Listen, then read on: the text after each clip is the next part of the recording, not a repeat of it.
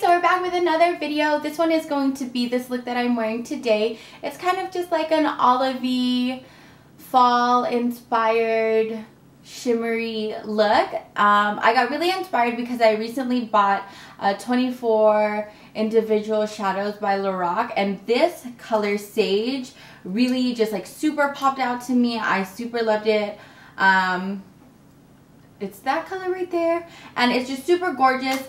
And so I really wanted to do a look with it. Obviously now that it's getting colder, a lot of the cool toned shadows are in and, you know, looking really poppin' lately. So I really wanted to do a look with that shadow, and I created this one. If you want to see how I did this look, then just keep on watching. Bye guys! Alrighty, so first obviously we're just going to go ahead and prime the lid. I'm using Urban Decay's Primer Potion, and then I'm going to go ahead and also define the underneath of my eyebrows with concealer and blend that down into the Primer Potion as well.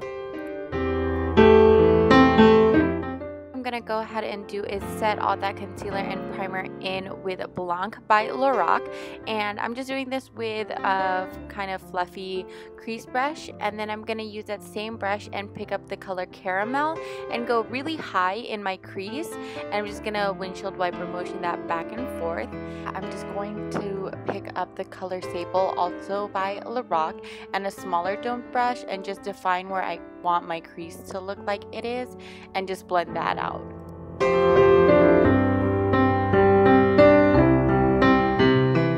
Next, I'm going in with this Jouer Creme eyeshadow crayon, and this is in the color Abstract. It's basically black with a couple specks of like silver glitter shimmer in it, and this is just going to serve as a better base because our look today is going to be super smoky. So just to make that green color more sultry and pop, I'm going to go ahead and use a black base. Just going to apply it and then smoothen it out with a small shadow brush, and then I'm also going to soften the top line with the brush as well, and then blend it downward. But I am going to leave a bit of a gap between where the Abstract ends and then where the Sable color begins, just because that area we're going to blend out, and just so that the colors don't look muddily blended together, I find it as a good little trick to just keep a little bit of a blank spot.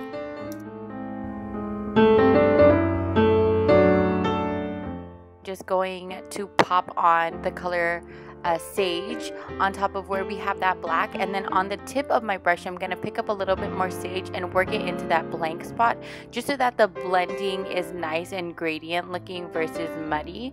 So that's what we're going to do with that blank spot right there.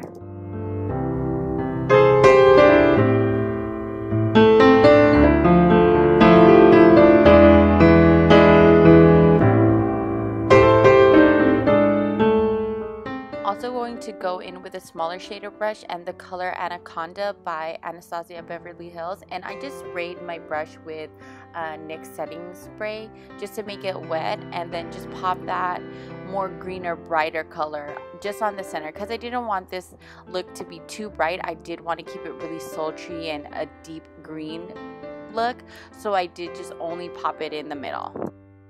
I'm just gonna go ahead and tightline and waterline my eyes with a black pencil.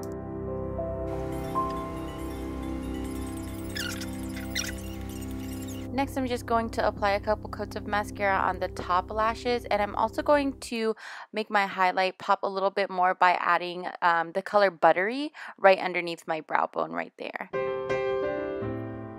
And then on the inner corners of my eyes, I'm just going to go ahead and put in Beigley, which is actually a shimmery silver color by Anastasia Beverly Hills.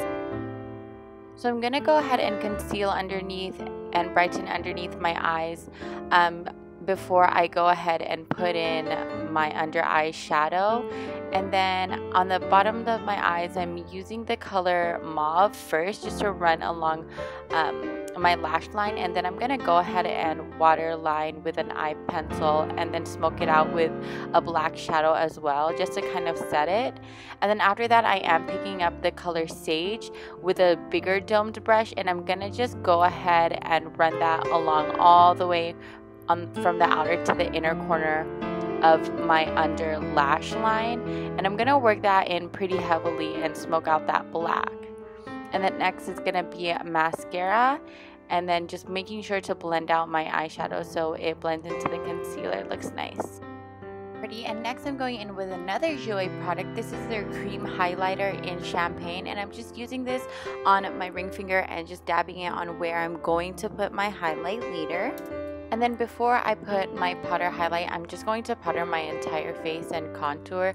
To powder my face, I'm just using the finishing powder by Makeup Forever, and then to contour I'm just going to use my Inglot press powder and my usual routine, contouring my nose and my cheekbones. Face, I'm just using a bronzer by The Balm, and I'm gonna just bronzer the rest of my face. And then for highlight, I am using my new Anastasia Beverly Hills Starlight highlight illuminizer, and I'm just picking that up on a fluffy blending brush, and I'm gonna put that on top of where I put the champagne Jouer highlight.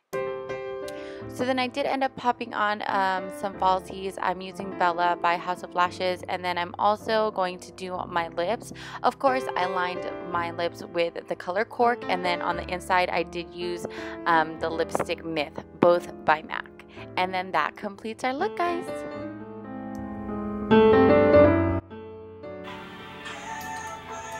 And that is the lip. So this is the final look.